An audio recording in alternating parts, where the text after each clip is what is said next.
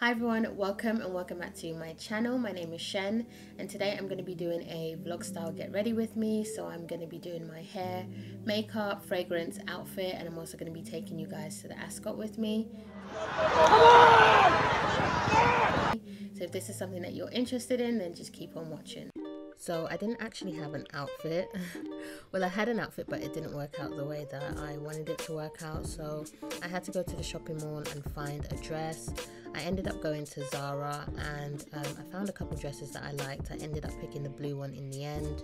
By the way, all of this was super last minute. I actually went to the shopping mall probably 2 hours before I was supposed to be ready.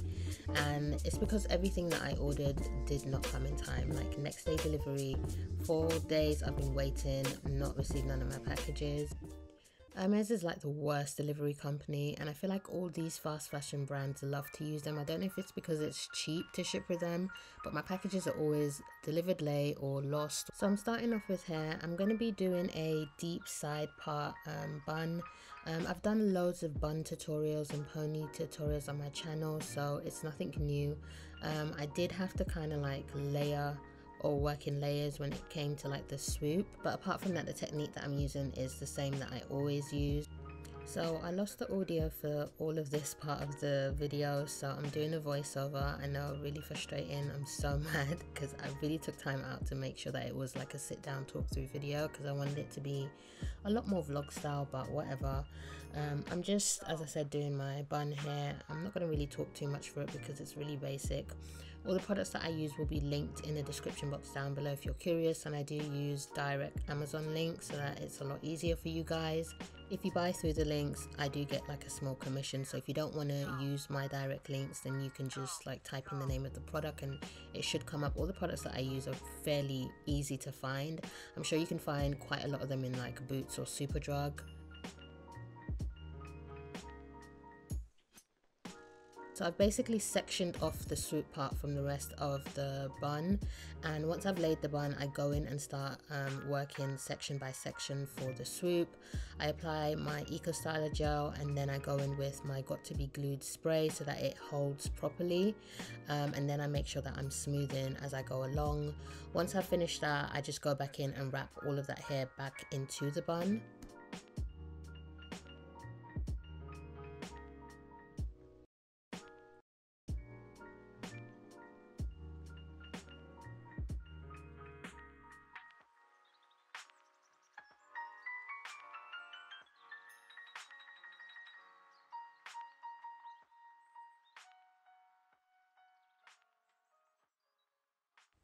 Moving on to makeup, I'm starting off with my Milk Hydro Grip Primer.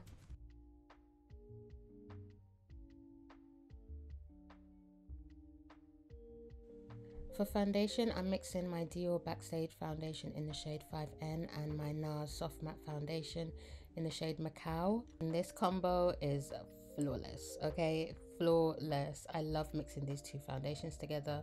They're really nice by themselves, but I love mixing them together. As usual, I'm going in with my Fast Base Stick Foundation for Makeup Revolution in the shade F16 to contour.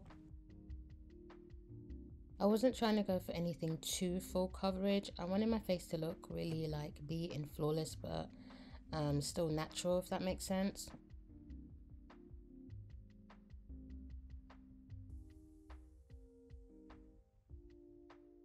I'm using my e.l.f. Camo Concealers and I'm using all three, which is so excessive. You guys do not need to do this, but I'm just extremely extra. So I started off with my Deep Chestnut, and that's really to like cover. It's like almost the same color as my complexion. And then I go in with Deep Olive, which is a little bit more yellow, which will like brighten my under eye. And then I went in with Deep Caramel, which is a little bit more lighter, which will highlight my under eye. So that's the reason why I used all three, but it really is not necessary. I was just being a little bit extra today. I wanted my base to look flawless because I knew I wasn't gonna be wearing like a lot of eyeshadow or other things like that. Guys, you need to try this Chanel powder. It is so flawless. It just melts into the skin. You can see it here. This is like the perfect powder if ever you want like a natural look but you still want your under eyes to be set and beat and highlighted. I'm bronzing using my Morphe Glamour Bronze in the shade Phenom. not a step that I do regularly, but I decided to set my whole face using my Fenty powder in the shade 385. I just wanted my makeup to be flawless and like bulletproof. So I decided to go in with two blushes today, starting off with my Sleek Sahara blush. I absolutely love this blush. This is like my holy grail blush and I will never stop using this blush. It's like the perfect bronzy shade for like that bronze suntan look. And then I went in with my new Dior Backstage blush in the shade 001 pink, and this just gave me like a flush of color to my face so that I look a little bit more, you know, healthy and youthful. So no eyeshadow or lashes today. I just went in on my lids with some setting powder and some mascara. I think this is the Maybelline something mascara, I can't remember. It will be in the description box down below, but yeah, I just wanted to look really youthful and simple. So I picked up the new Gloss Bomb Heat lip gloss and I love this. I have been wearing this non-stop. So all I did was take off the foundation that was on my lips. I didn't even line my lips. I just popped on the gloss and that was it. This gloss just makes your lip look so juicy and it just keeps your lips like moisturized all day. I'm going to set with my Milk Hydro Grip setting spray, and that's basically it for the makeup look.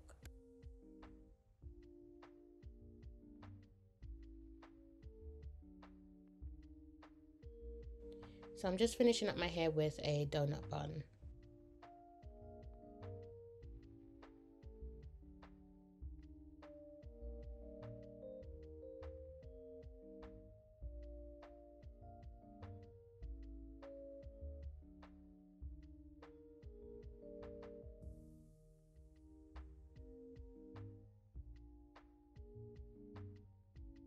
I do like to go back in and secure my donut bun with another hairband.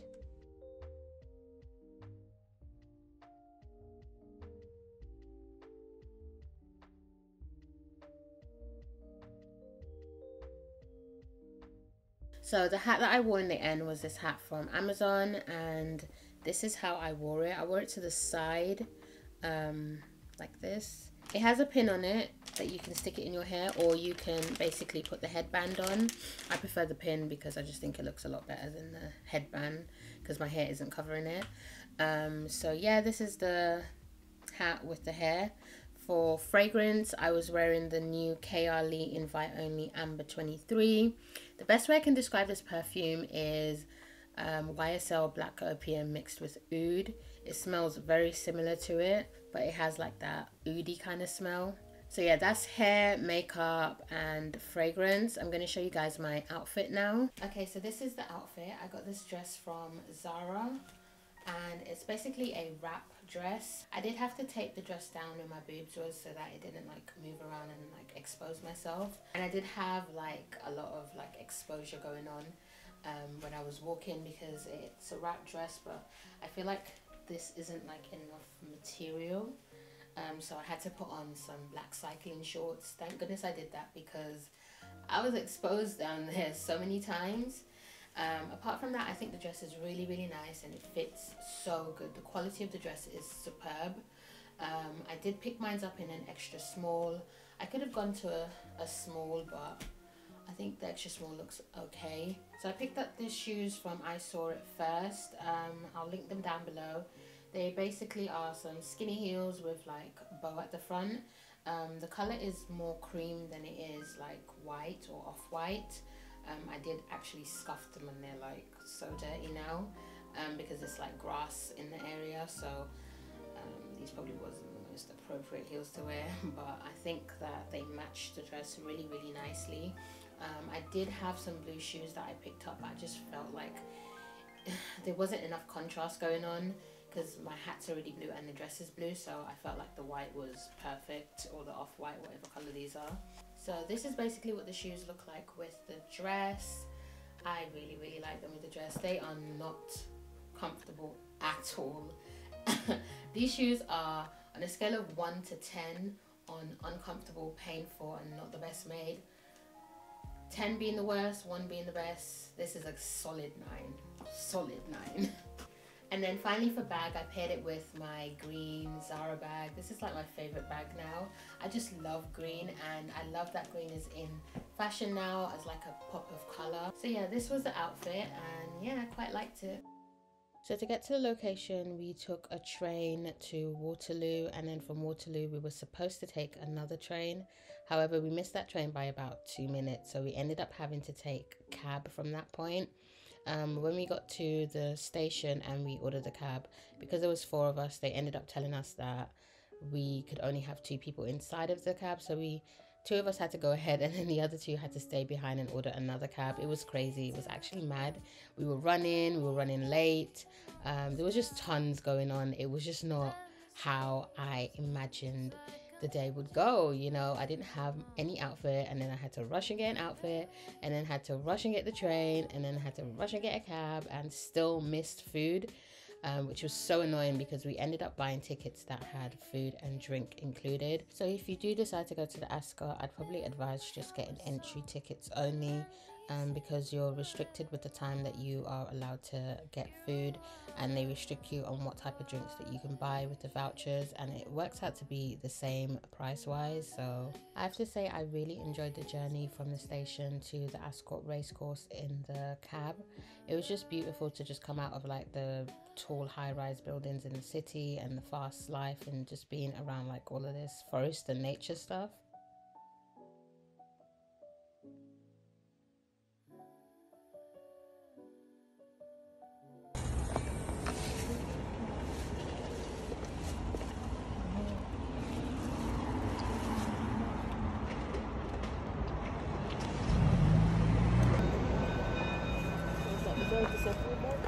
We finally just got here. We had to drop 2 because, well, we had to leave 2 behind, because the cab will only take 2 of us. So we missed food, which was at 3:30, and we've arrived at 3:35. Literally by 5 minutes. We actually missed the other train by 2 minutes. Yeah, 1 or 2 minutes. So yeah, we're about to go in now. Oh my gosh, it's so beautiful. That's the building. It's massive. I think my sister and my friend is probably about 4 or 5 minutes away.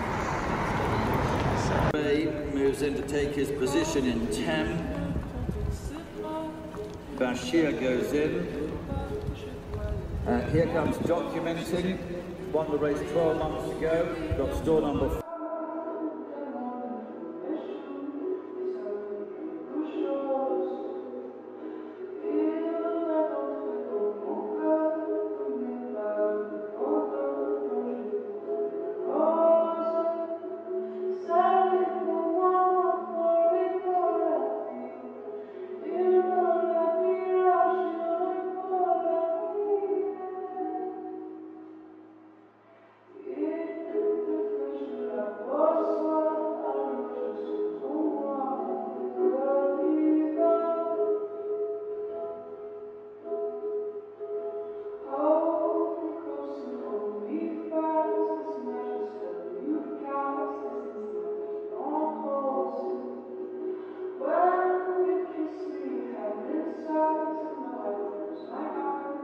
And it was victory by Ryan Moore.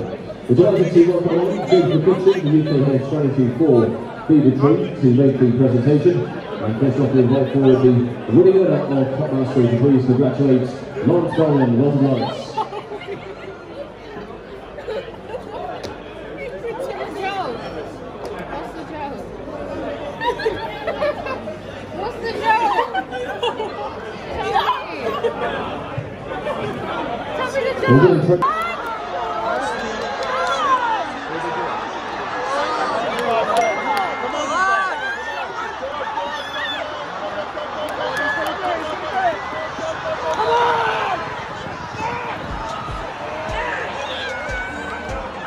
It was such a great experience. I really enjoyed myself. The staff was really lovely. The venue was really nice. It wasn't as formal as I thought it would be. The only thing that I'd say is that it's really hard to get seats to sit and eat. But apart from that, I really enjoyed the experience.